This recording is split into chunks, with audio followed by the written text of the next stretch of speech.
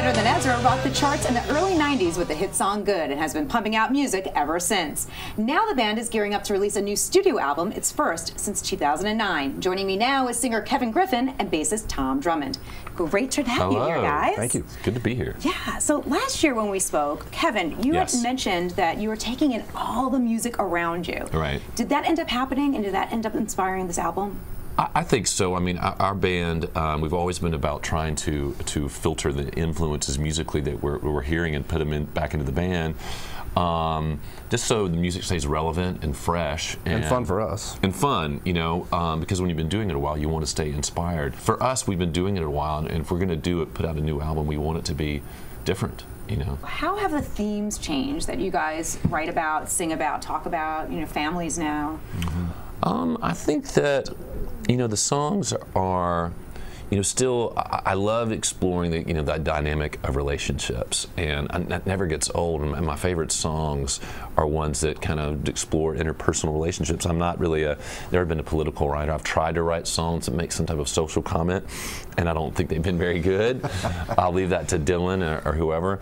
You know, like the first single, Crazy Lucky, is about the serendipitous nature of relationships, just how it's happenstance, how we meet people, and the significant events that, you know, form the course of our lives are just so random. There are 6.75 billion people in this world, and 51% of them are girls. You roll your eyes like I'm full of it, but...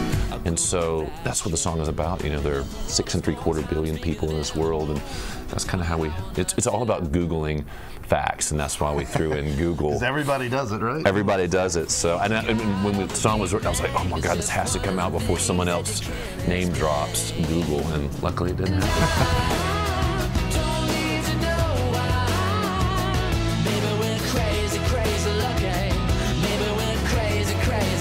The album is called All Together Now. Yes. And there's a significance to that. And we went through a lot of different titles, and we wanted a name that kind of referenced the fact that, you know, it's about all the songs coming together, the band getting together and touring, and we've kind of had All Together Now as an album title around for a while, and finally, you know, everybody liked it. I mean, our manager at first was like, well, I think it's a Beatles song title. Can we use it? And he did a little checking, and as we found out that titles are not copyrightable.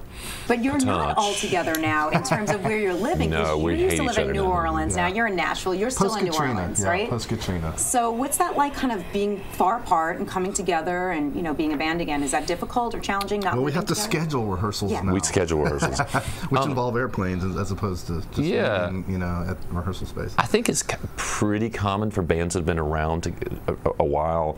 You know, they don't always live in the same town. I left New Orleans just to be near the songwriting community after Katrina, and I lived in LA for about 6 years. So I need to be, because I do so much songwriting outside the band, I need to be in one of the centers of songwriting, which happens to be LA or Nashville. You're giving back to New Orleans, and with your organization, yes. I understand you opened up a school, right? We are supporting a school's after-school program. Oh, okay, that's for about 100 kids right now. It's a big responsibility, you know. Bethune Elementary. So we want to be able to continue that moving forward. And we're actually looking into running a summer school program for the same reasons. It keeps kids off the street, allows the parents to work longer days. And it's just good for everybody. It's a great reason to give back, especially after Katrina, like you said, in New Orleans and everything. Can you believe it's been 20 years? Well, last year marked 20 years since you released your breakthrough album, Deluxe. It's nuts. That's crazy. It's crazy. I mean, what was the turning point at that time, which made you kind of turn popular, get on the radio, right? Well, I think what a lot of people don't realize is we'd been together for quite a while before the single came out. We put the album out ourselves in 1993. Elektra picked it up in 95. So it's like we'd been together for 7 years, and then 7 weeks later we had a #1 song at alternative radio. It's just like, whoa, there's the switch. And then it just kind of started from there. I mean, I think that, you know, when we first saw the first single, Good, start reacting, that's when we knew we had something. And we'd written a lot of songs, and they didn't get that kind of reaction. And then and then the rest of your career, you're in an endless search to recapture that. Yeah, right. And you miss it because you're on the road to begin with. So when it's happening, you're like out there playing every night, and you're kind of missing. All your friends are calling you and stuff because they're seeing it on MTV or whatever. You know, hearing the song for the first time. And it was a great time just to see everything change and all these doors. I mean, we, like Tom said, we'd been together a while. Almost about 6 years touring in a van, playing for $50 and a pizza, living the dream, or at least pursuing it.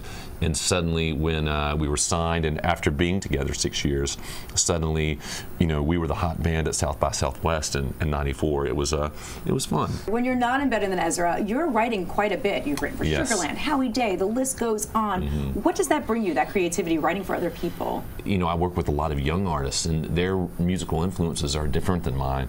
So I'm always, learning and staying fresh. And it's great for my songwriting. Do you ever get writer's block?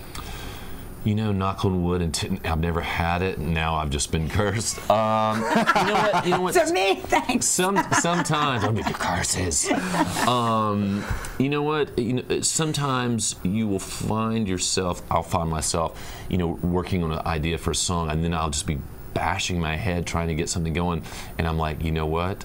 It's not happening right now, and I'll just go get lunch or go exercise or spend family time. And so I don't ever force it. It has to be inspiration.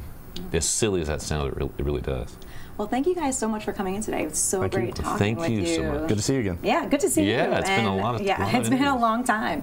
Better Than Ezra, their new single is called Crazy Lucky, and the album is called All Together Now. For this and all things entertainment, stay with CBSNews.com.